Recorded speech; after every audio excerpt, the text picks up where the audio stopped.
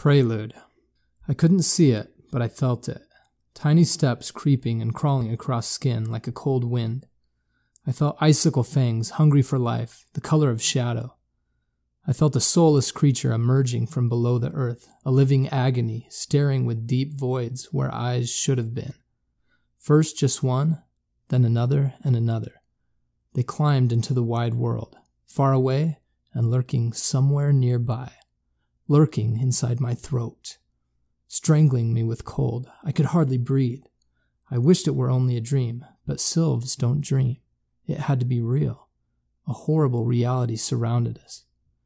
Numa, demigoddess of air, I know you hear me.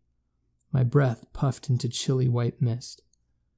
My eyes shone upward as I peered, listening for her. Please. Everything had fallen quiet, horribly quiet, like the death of music. Even the scurrying creature held still. As it did, it vanished like a prowling wildercat in deep grasses. I hated stillness. Stillness meant death. It's me, Pick, your son.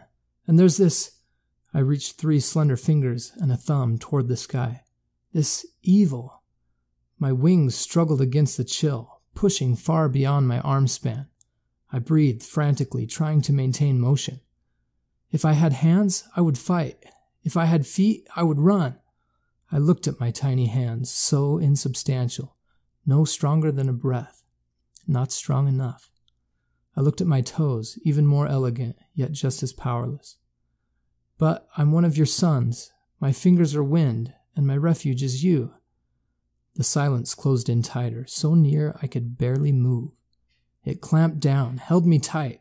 I hated it more than anything. I need you to listen to me, to talk to me, to help me. My ears pointed skyward as I strained for her answer. My glimmering blue hair floated like that of a corpse whose grave was the frigid sea, dancing in silence and slowing into stillness.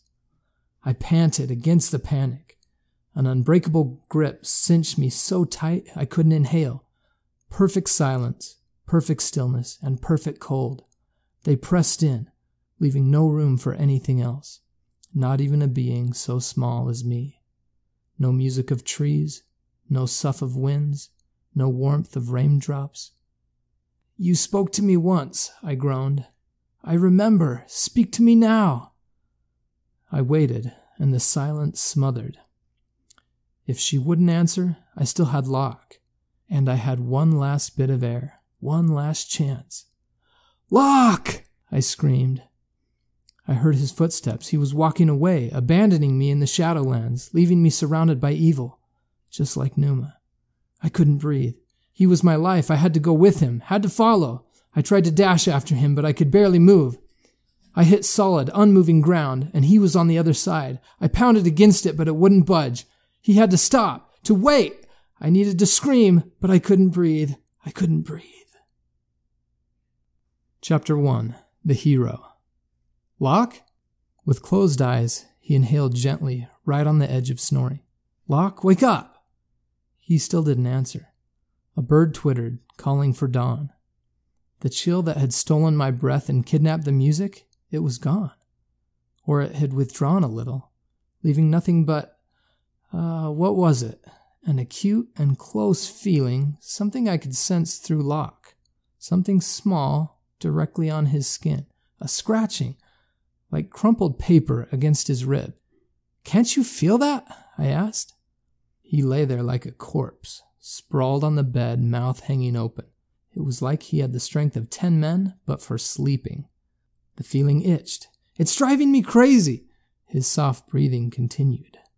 I wanted to smack him, but even if I could have, my tiny hand wouldn't have done much good. Breath was more powerful anyway. Wake up! What if it's a wraith?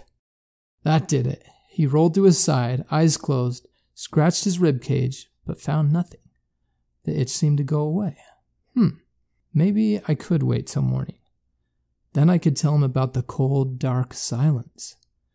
Because he'd be more fun if he slept longer. I hated when he wasn't fun. It scratched him again, crawling down his side from his ribs toward his belt. Locke, wake up! I blew on the wheat-colored hair hanging over his eyes. I don't feel anything, he mumbled, taking a blind swipe at me. Go back to sleep. I don't sleep, I said. I never sleep, and it's still there. I feel it. So uncomfortable, like a leaf had crawled down his shirt. It itched my curiosity like crazy. I needed to know what it was. Locke, please, wake up! He rolled to his back and reached his fingers to scratch beneath his belt. Pick your...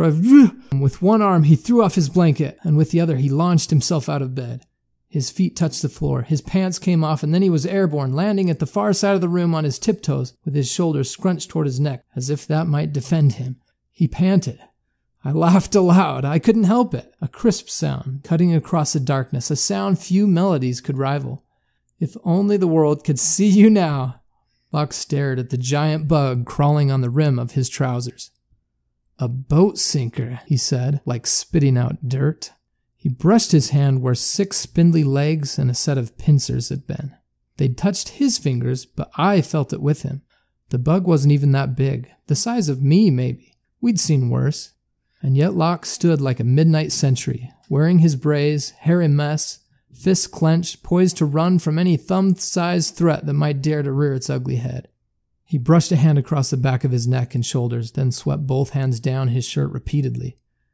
Oh my, I shouted, and I even drew back a little. Locke followed my gaze, and his elf eyes saw the black shapes of bugs clinging to the walls and pitched ceiling above and all around him. Hundreds of them.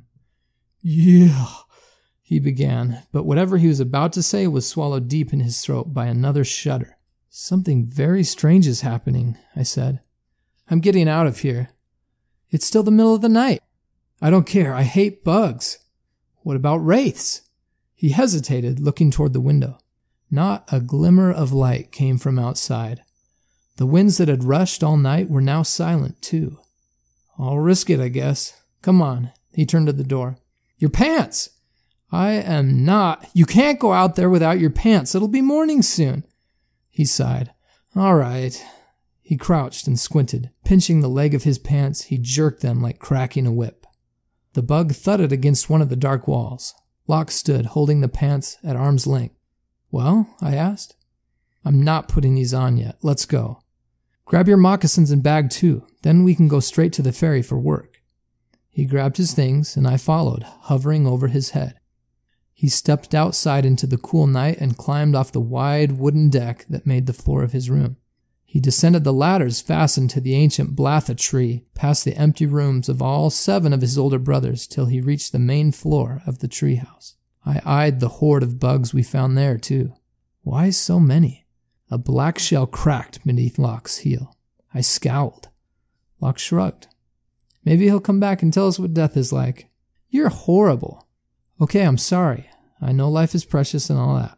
It's not trivial, I said. I envy life. You're living, not like you, with skin and a heartbeat.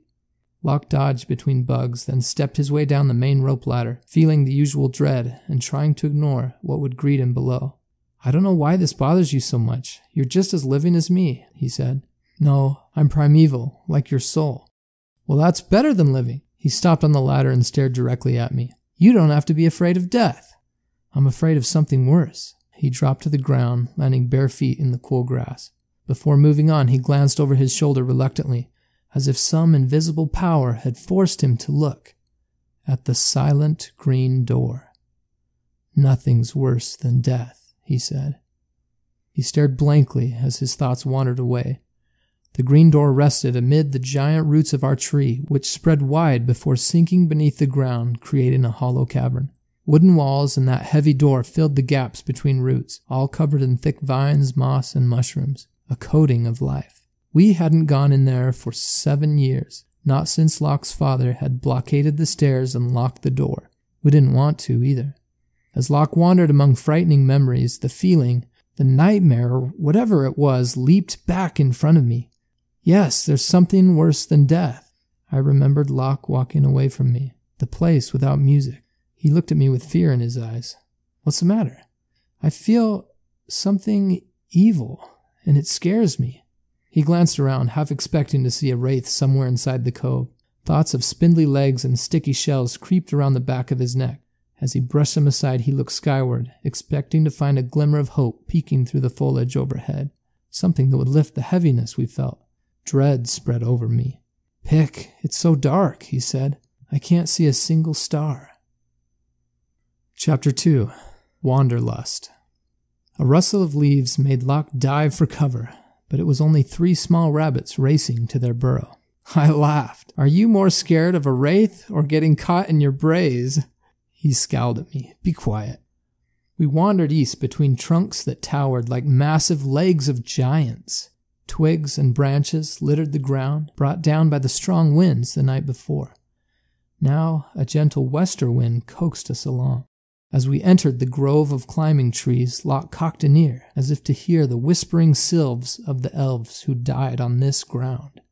"Now, no mischief," he said. "Not here. I mean it." Locke pressed his fingertips into the bark of a young tree whose branches hadn't yet grown out of reach. Wedging his big toe into a lower groove, he climbed.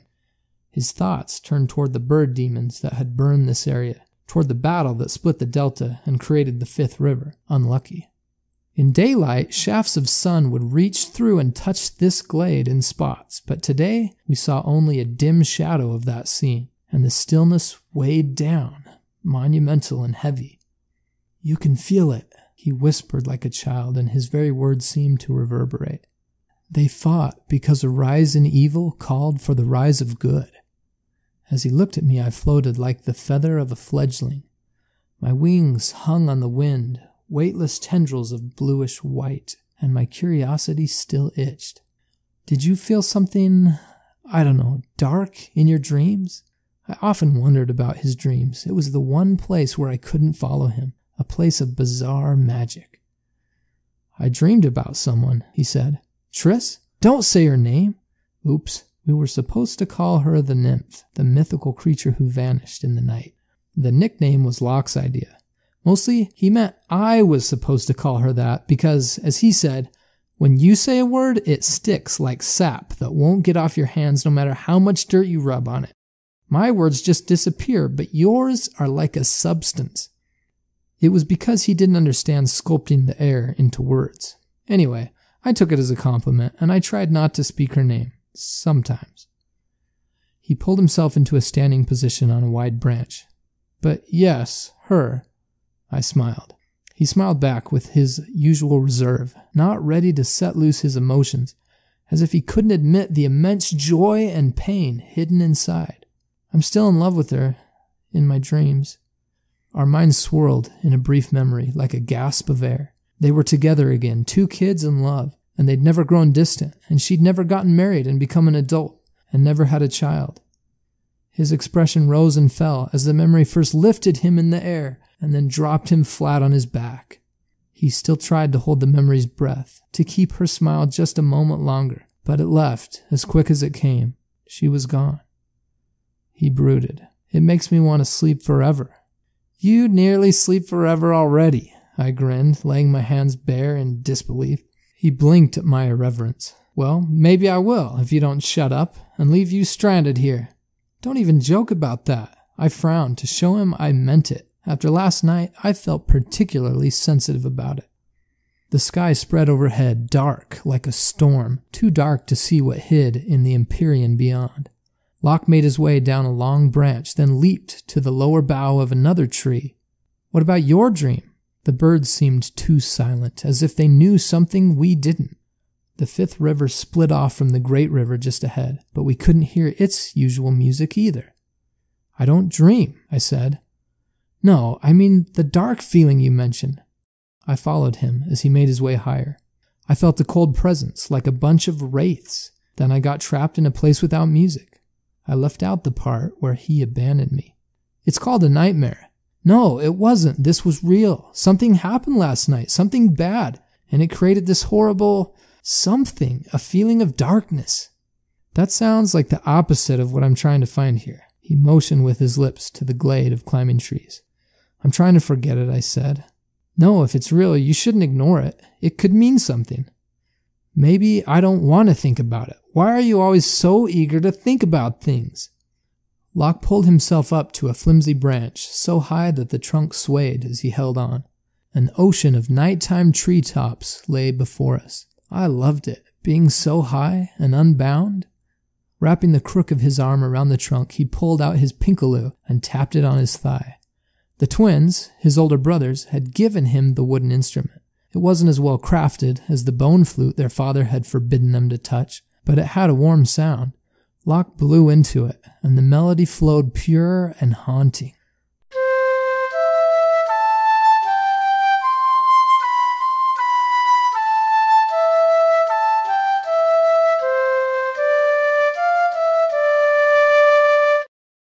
Somehow, every song the pinkaloo made seemed a tribute to the wanderers, to the lost, and the lost loves. Maybe because it had belonged to the twins. We swayed at the top of that tallest tree, as close to the sky and as far from the ground as we could get. The pinkaloo, not needing to compete with light, sang all the brighter, every note a miracle against a black backdrop, wrought by the fingers of my elf. I was in love with the music. If only he could be as daring in life as he was with a melody. There, Pick, that was it. He paused to look at the pinkaloo. That thing I long for, the thing without a name. Sometimes it's in a story like Song of Mardigan.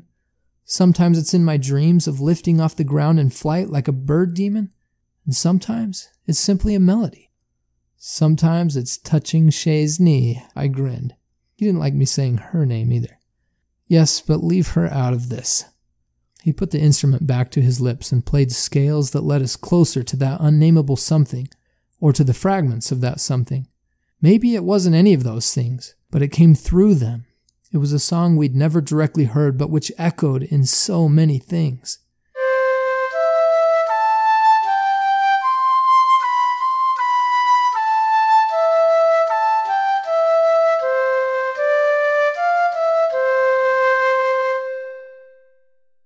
He looked up. Sometimes it's the stars. I wish we could see them. He shook his head. Sometimes it's Triss, or heights. I don't even know what I want, but I want it so bad. The land of song calls us, I said. The place where the Kairos created us, where everything is music. I knew he didn't believe, but I blew on the idea, trying to get it to catch fire. He raised his eyebrows and nodded, as if surprised by my insight. Maybe. He let this answer drift for a moment, then played through another melody, one that shone like copper, and the longing grew. What if your thirst can't be quenched anywhere, I said, no matter where you go or what you do? Don't say that. I'm just saying, well, maybe it's bigger than all this around us. Maybe you're not meant to find it in this world. He gave me another surprised look, which I didn't exactly appreciate. It's funny, sometimes you speak so eloquent I almost can't recognize you. I smiled. That was better. But since when did you care about anything bigger than right now? He said. I shrugged. I don't know. I don't think I do. Let's go. Let's do something about it. Right now. This is as high as the tree goes, Pick. That's not what I meant. I'd go after it if I knew what it was, he said, but I can't wander after nothing. The searching itself might help. Who cares what you find? You're always so eager to move. I just want to know which direction is right. Come on, I slunk below him, hoping he'd follow. Let's go before the storm breaks. We made our way west and slightly north toward Twitch's Ferry and the roaring waters we crossed many times each day. In the darkness, the trees hung like gargoyles with terrifying claws. Locke and I gasped. A gruesome mass of dead boat sinkers and other bugs littered the ground. A dark, oily liquid smeared the path, each of them having spilled their blood generously, as if a whole swarm had been murdered mid-flight. Other bugs milled around the edge of the massacre, but it seemed they found no nutrients worth salvaging. Who would do such a thing? Locke's face showed his disgust, and he hated bugs. Some sorcerer wanting their blood? I searched our mind, trying to fit the pieces together. Oh, not the blood. Animals have ondines as elementals, in their blood. You can kill a kind and take its elemental? I don't know, don't think so. I looked further ahead as something caught my attention. You hear that? Locke paused and looked toward the dark sky. No. The air was dead, devoid of sound, like my nightmare. Exactly. No rivers? He asked. No water, No birds, no nothing, not even a cricket. I darted ahead to see. On the brink of peril, Locke decided to put on his pants. "Wait!" he yelled, watching his back for wraiths and hopping on one foot. He rushed to catch up. We raced back and forth between the trees. The dock clunked hollow as his bare feet drummed against the familiar wood. He leaned over the railing, and we looked down at the black river, a dark, snaking shape with not a single glimmer on the crest of a wave. "It's too dark." He lobbed a cocoa nut toward the center of the river below. It thumped down. Not a splash, a thud. Our fifth river wasn't just silent, it was gone. The nut had impacted with mud. "You're not going to be ferrying a soul today," I said. "What ghoul did this?" asked Locke. I had no answer. The dark feeling, which had almost been washed away by our conversation, now flooded back over me. "I can't breathe." "Stop it, Pick, you're scaring me." He breathed in deeply, which helped, and took another glance over his shoulder, which didn't. "It's nothing. You're overreacting. Maybe Merc and Turk dammed up the river." "The whole river?" I asked. "I don't know. I guess they're not smart enough to do something like that. And even if they were, how could they pull it off overnight?" "I'll bet this is why the bugs came into the treehouse," he said. "Do those clouds look extra dark to you?" "What do you mean?" I asked. "It should be light by now. They're just storm clouds." "Thick enough to let the wraiths stay here in daytime," he said, staring at me, waiting for a hopeful reply, but I had nothing. "My dad said something about this, the night of the wolf, a prophecy of darkness and drought and the end of time." "You think this is the end of time?" "No, I don't believe in prophecies, but what?" "It does seem a little strange." "I can't breathe," I repeated. Chapter 3. The Dare. "Calm down, Pick. We're fine." He said this as he paced around a tree, thinking. "Can't you feel that darkness?" I asked. "It's so thick and cold." "Well, you're not helping." "What are we going to do?" "I don't know yet." "Can you breathe a little deeper?" He obliged, filling his lungs. I wished he'd think aloud. I loved the sound of his voice, and the color of it. Locke said it was strange that I saw color in sounds, but actually, it was weird that he didn't. Like all sounds, his voice had a distinct texture, value, and hue. It mixed brown with green, just like the forest. Something like the soft fur of a bear cub combined with leaves, dripping rain. "Say something, Locke." He tried not to show emotion on his face, but I felt the anxiety under his skin. "Let's go back and tell my dad." "Why?" He started walking home, still breathing deep for my sake. "He's an adult." "I thought you were trying to be an adult." Still not wearing his moccasins, he trudged along barefoot. At least he had his pants on now. "I'm not trying to be one. I don't even want to be one. I just feel like I'm supposed to be one sometimes." "Yet you're walking home to tell your father." "Well, what do you want me to do?" "I don't know, not go home? To prove I'm an adult?" He didn't stop walking. "No, I don't want you to be an adult either." "Then what do you want me to do?" "I don't know, whatever your father would do." "Whose side are you on?" "I'm on your side," I said. "I just want you to be daring." His anxiety produced a sort of half smile, half grimace. "Well, I don't know what Dad would do. That's why he's an adult and I'm not." He kept walking. "We could start by looking farther upriver, find out where it's dammed." Locke stopped. His faithful breathing ended in an abrupt gasp. Not because of what I'd said, because of what he saw. In the shadows ahead stood a cloaked figure, eerily close, yet I hadn't detected his breath. Nothing about his presence felt welcoming. The man wasn't traveling, wasn't moving openly among the trees. He stood behind a large trunk, very still, caped in dark green, yet not out of sight, as if making himself known as a threat. Without waiting for answers, Locke turned and ran. Moist sand and smudges of dirt licked at Locke's bare feet as he raced away. Just ahead, a large piece of driftwood carried ashore in the floods stood in the way. He leaped. Midway over the driftwood, a hiss sped through the air. Whack! Locke's hands and chest crashed into leaves and dirt. An arrow had pierced his pants and sunk deep into the driftwood. He'd fallen with his leg wrapped painfully over the top. Now on the far side, he could barely reach, much less grip the arrow that pinned him down. We heard a dark laugh as the man in the green hood walked toward us, holding a longbow. His messy, ragged outfit looked like foliage, green and uneven like leaves. He pulled off his hood, revealing a face that appeared grimy.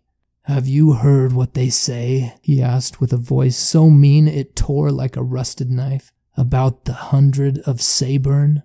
When we heard those words, the hair on Locke's neck stood up. "I've heard many things."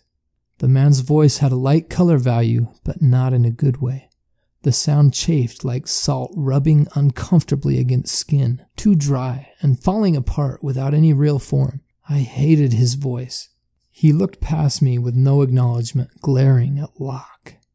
"They say their archers, at 100 paces, can sink an arrow into their enemy's eye." Locke didn't reply, pulling his leg futilely against the arrow, trying to grab it with his hand. The man jumped down next to us, and we smelled his putrid odor. He held an arrow by the fletching, and he jabbed the point at Locke's chest, forcing Locke onto his back. "Well?" asked the man with a spiteful grin. "Have you heard that?" "Yes," said Locke. "I've heard that." "It isn't true," he said. "When it's a moving target, we don't bother. Anywhere in the skull will do just fine." "But you aimed at my leg," said Locke. The man whipped the arrow's shaft at Locke's shoulder, like beating a cow. Locke recoiled. The man's sylph held incredibly still, suspended in one spot above the shaggy head. As the man moved, the sylph remained steady, and then would zip to a new position and remain still again. A series of rapid jerks followed by stillness, almost like a bird. Very strange. As for the man, the hate seemed to flow from him. Spite toward everything that wasn't himself. I wanted to bite his nose just to put him in his place. I couldn't, but that didn't stop me from wishing. A sword in a scabbard hung from the man's belt. Up close, it became clear that his face wasn't grimy, it was painted. "He is one of the 100, I whispered into Locke's ear. "The world's about to end," said the man, "and you're rushing off to where?" "My father owns a farm just a little downstream," said Locke. "You're a fifther." "Some call us that."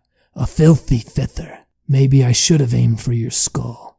The man glared with mad dog eyes, as if Locke's existence were somehow insulting him. "Looks like I missed your leg as well. That's disappointing." The man stepped closer, and Locke cringed, bracing himself. The man laughed, enjoying the fear. Was that all he wanted from us? He grabbed the arrow sticking into the driftwood and jerked it free. "Get out of here, rat, and if you see anyone else, warn them. The 100 are passing through." "Yes, sir," said Locke, climbing to his feet. As he turned, the man whipped him with the arrow again, and a stinging pain cut beneath Locke's shirt. He started southward again on a path for home till the man growled, "That way!" and pointed to the west. Locke did exactly as he was told, scrambling to quickly change his direction. After a few moments, he looked back over his shoulder. The man was gone. "I hate him," I said. He was a vanguard. Locke breathed extra, trying to relax his clenched fists and push away his red anger. Scouting ahead for the rest of them. "I want to bite his face off." "It's okay, Pick." Locke's heart thumped as he jogged. "He had no reason to treat us that way, to act like we're nothing. We're not nothing." "I know," he said, preparing to forget the whole thing. "But what can we do?" "We could disobey him." "Huh?" "We'll circle around, get ahead, and see who he's scouting for." "We already know. It's the 100. Then this will be your chance to see them in action like you've always wanted." When I said that, I was thinking they'd be more charming. I believe he would kill us if he saw us again. I believed it too, but I didn't want to say so aloud. Too permanent. "All right, then let's just cower and obey him." I wasn't really curious to see what's damming the rivers. "Stop it, Pick. In fact, since he told us not to go south, let's just wait here for a while. Then we'll head to Twitch's and waste the day not ferrying anyone. If we're lucky, maybe Mr. Lunk's daughter will come to woo you again." He squinted at me, considering. He couldn't see my voice, but it had a color too, similar to his own but lighter, with slightly less vibrance, much more childlike. It was the soft fur of a mouse instead of a bear cub, complemented by the spray of the seashore, foamy and blue. I liked my voice, and even if he couldn't see it, Locke liked it too. It would have power, especially if I sculpted the right words. I paused, breathing synchronically with him. "Adventure calls," I whispered. "I know, but I dare you to answer." A crow cawed ominously through the quiet breeze. I strained to hear Locke's thoughts. It wasn't easy, even if we did inhabit the same mind. He gazed through the giant trunks toward home. He looked back toward the river, where the 100 of Sayburn would be marching. He thought about the unnameable thing and wondered if it were hidden somewhere in this choice. He thought of the twins. This opportunity would excite them. It excited him too, just not without reservation. "Are you going to sing someone else's song or write your own?" I asked. He shook his head. "We could be killed." "Oh, that's true. Probably best to only take adventures without risk." He rolled his eyes at me before looking both directions again. "Think of Mardigan. A still wind dies," I said. "He chose to charge to his death rather than wait around." "The story's a myth," said Locke. I looked at him eagerly, nearly holding my breath. With a sigh, he grabbed his knee-length moccasins from his bag and pulled them on. "Gah, Pick, why do I listen to you?" "Because you always regret it when you don't." "Sometimes I regret it when I do." Hi, this is J Washburn, and that was the first 3 chapters of my novel, Song of Locke. It's available as an ebook and as a paperback. You'll find it on Amazon. I've also made the first 2 scrolls free. You can find those at freelocke.jwashburn.com.